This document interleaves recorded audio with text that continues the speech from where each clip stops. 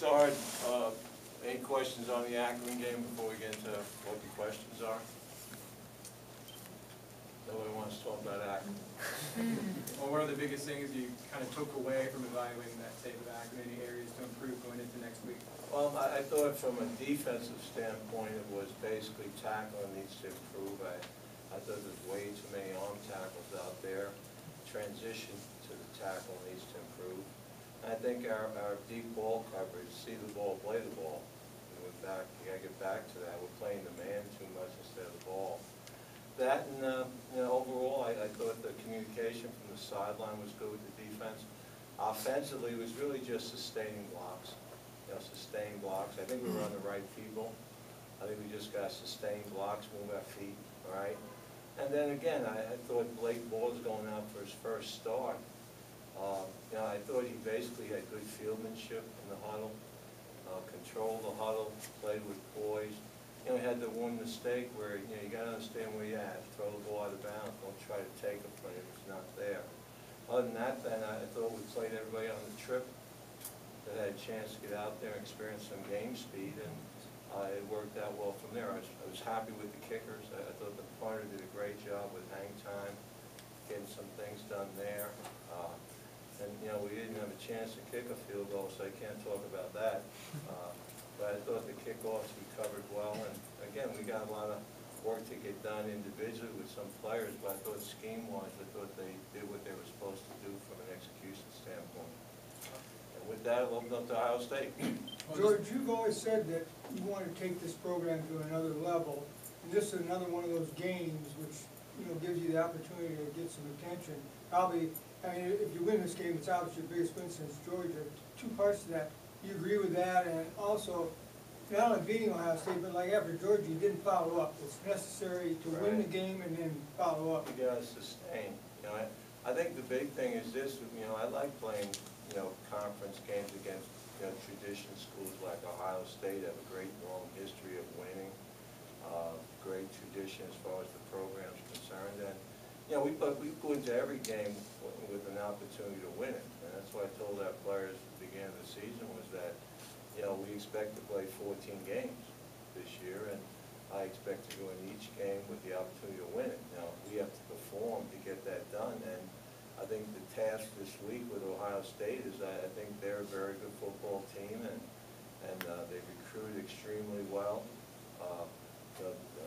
Urban just taken over by Jim Tressel was no slouch in recruiting. He brought a lot of good players to that program. Again, watch them. I think they're a very solid defense. I think they have good athletes. They have good line of scrimmage people play and good coverage skills. I think offensively, obviously, they got great athleticism, especially at quarterback, number 5.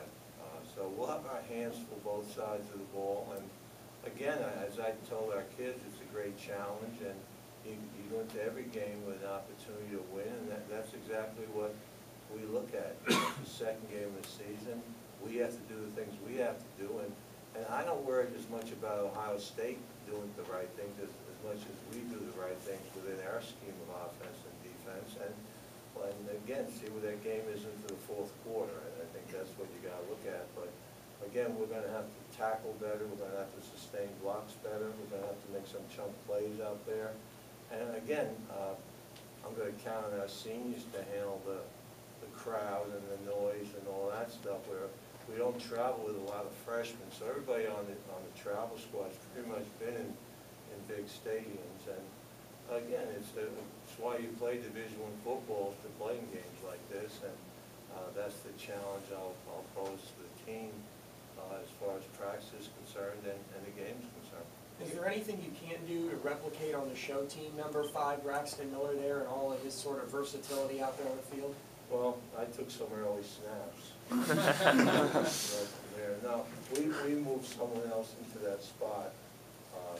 Drico Johnson, 5, 6'2", about 215 pounder athlete that can do things, and he's done a really good job for us. But I don't think he can replicate number 5. I think he's an exceptional quarterback that, basically he's everything they talk about at Ohio State. He's a very good player that has a great surrounding cast around him. just not him. He has great athleticism at wide receiver. He has big running backs that can make you can't arm tackle those fellas. So, we're going to have our work cut out, but again, especially if there's no huddle and fast tempo stuff that they're doing. But we're going to line up, we're flying up Friday, and let's check it out. I'm looking forward to it. I always look forward to big games like this, and I think the team will too, but I think you got a stable son of it, but I'm more concerned with us doing the right things than I am about Ohio State and what they do.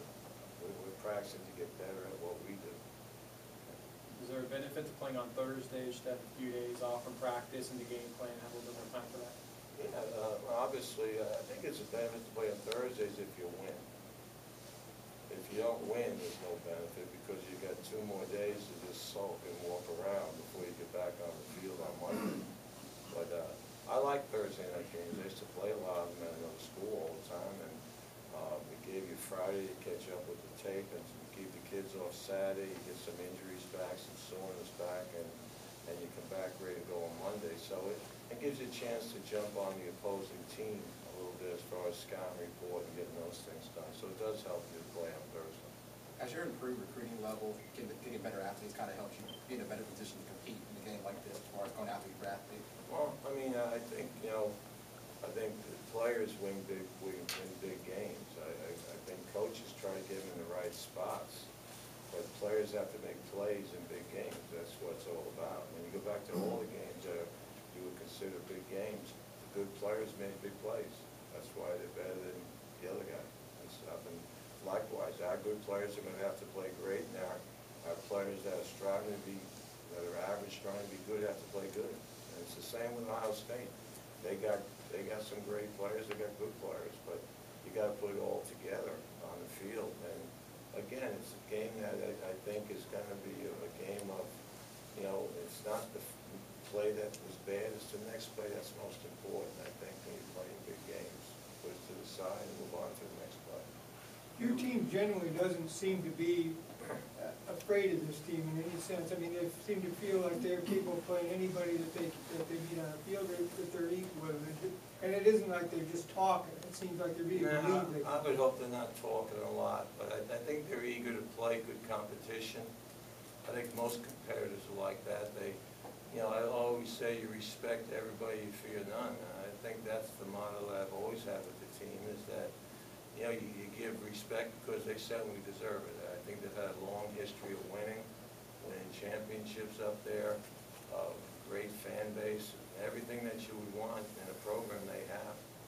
And we're still trying to strive to that thing, and I think we have an opportunity to go out and, at least on that football field that day, have an opportunity to go out and show what we can do, and that's the challenge I'll put on with the kids.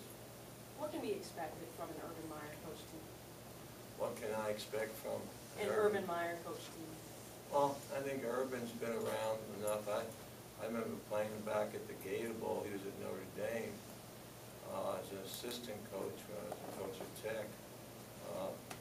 But I think they're always fairly well drilled. I don't think he's playing with chopped liver. I think he's playing with great athletes out there. And I think he utilizes them very well. I think he gets his good athletes the ball in space and let them do the work. I think they've always been solid on special teams. And I think he does a lot of those things you need to do to win football games very well, as far as what I've seen. But he has a great touch in getting guys that can make plays or beat my checkers better than your checker with the ball in his hand, get the ball in that guy's hand. I think that's what I've noticed, whether he was at Florida or his history when he was at Utah or Bowling Green or whatever. His good players are going to have the ball in their hands. Did you guys have any relationship when he was at Florida? Did you forge him? Not really. I mean, I know him, but no, I don't. I mean, he's a good fella, I guess, but I'm about 20 years older than the guy. I wouldn't be hanging around with the guy. Coach, you talked about the trouble tackling on defense, but is there any particular unit on that side of the ball that's really going to have to come up big for you guys to have a I think chance? they all do. I think you challenge them all to be better players. And I always talk about gap and a half, not just a gap. That extra half a gap is real important in this game, that your gap, but you got the other gap either to the inside or the outside of you to make the help on play. I think that's the stress this weekend. Again, they have a big, massive offensive line. We're gonna have to basically do a lot of good things on defense, and you can't give up the hidden yardage. That's the big thing in this game. Their running back runs with authority, and, you know, I think he has a chance to get the extra 3 or 4 yards. They're gonna get some yards. I mean, they're a good football team, but where they get it, you gotta stop them. You can't be giving them the hidden yardage. That's what concerned me in the last game with Akron. I think there were 90 yards of hidden yards after the first hit. You know, you can't do that against teams like this. That just extends first downs. How's Latavius, George? Do you expect him to play? No, I don't. I think he's week to week, but he didn't practice today. In fact, he was just in the helmet. Didn't have shoulder pads on, but that'll be a week to week deal. But, you know, if they don't practice Tuesday or Wednesday, I don't include him in the game plan, pretty much. So I don't expect him to play this week. On that note, how valuable is it to have an experienced guy like Brent Harvey and obviously another guy like Storm Johnson? I mean, you're an ankle away. That's how I look at it. I think Storm Johnson will get the start and nod, backed up by Brent Harvey, and Dancing Harry there, Cedric Thompson will come up as the third running back. I mean, he ran for 210 yards, but only gained 40. Coach, how encouraged were you by your turnovers, your special team defense? Well, you know, I thought the special teams got it too. I thought the punter did a good job of hang time, and, you know, I think came up with a pick, and we should have had 2 other fumbles on the ground. You got to come up with them, but again, that's the thing we didn't do last year. Turnovers were rare. Takeaways, we always called takeaways on defense, turnovers on offense, and last year I thought we were too sloppy ball security-wise on offense as far as protecting that ball, and we had the one with the pick, and that was strictly the quarterback all the way, just a bad decision. He knows that. And the other ones were two of the turnovers led to touchdowns. So I think you can't beat turnovers. It's great, you know, as far as momentum is concerned, your sideline's concerned, and we work extremely hard in practice on it, and I'm glad it happened, and, you know, because I think it reinforces what we've been teaching. Bortles was put in some big moments last year, kind of throwing in some big moments in games. It's obviously the biggest stage he's faced as a starting quarterback. How's his demeanor been this week so far? Well, you know, he's had 2 days of practice, and you know, Blake is a pretty poised guy. You know, that in some sense that's great, in some other sense it's bad, but he doesn't get rattled a lot. You know, I think he commands control of the huddle, he commands control of the field, he understands the game plan, and the thing I like about Blake right now is that he'll take what the defense gives, but he's not afraid to take a shot down the field. I think that's what people have to do, and especially in our game, you know, we're basically a 60-40 team, 60% run, 40% pass, but it could be 60% run, 40 pass, based on what the defense has given us. So, but that's basically the philosophy, is we're gonna, you know, control the line of scrimmage and see if we can run it, and go after people, and if not, we have the ability to throw it. I feel more comfortable this year in the drop back game than I have in any year. Last year, the year before, I think the reason is I think Bortles has a good arm strength. He can see downfield, and I think we have some receivers. You know, we play with 6 of them that can go out and get the ball. You said you like having this game on the schedule. I guess this was a replacement for Pittsburgh. You initially were supposed to go up there and return a game. Would you look at opportunities like this, or are you still have the stance where you only want to play a team in a home-and-home setup? Or No, I don't think it's fair to our fan base to play 747 games. You know, I'll pay for the claim. I mean, I'm not into those. I think we have a home stadium that's that stream of revenue, and basically I'll play anybody 1-1. I mean, I don't have a problem with that. I think that's the way it should be. Now, if we didn't have our own stadium and all that, it'd be different, but we have our own home stadium that our fans deserve those games at home, and I think the stream of revenue has to be there for us to succeed athletically. So again, I mean, I'd love to play anybody in the country. I think the non-conference schedule, I always try to get it as a schedule that's very competitive. It's hard to get games, though, it really is. Well, I'm struggling trying to get games, you know, with teams that don't want to return the game.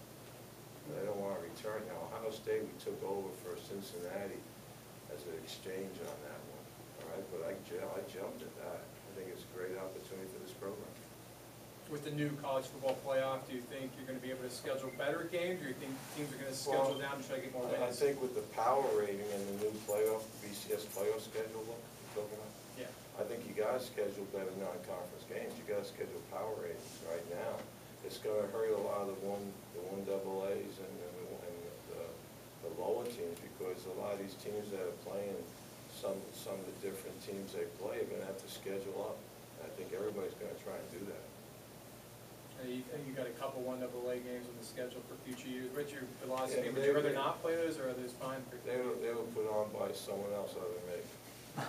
I'll leave it like that, but, no, I'd much rather, I wanna play people in state if I can.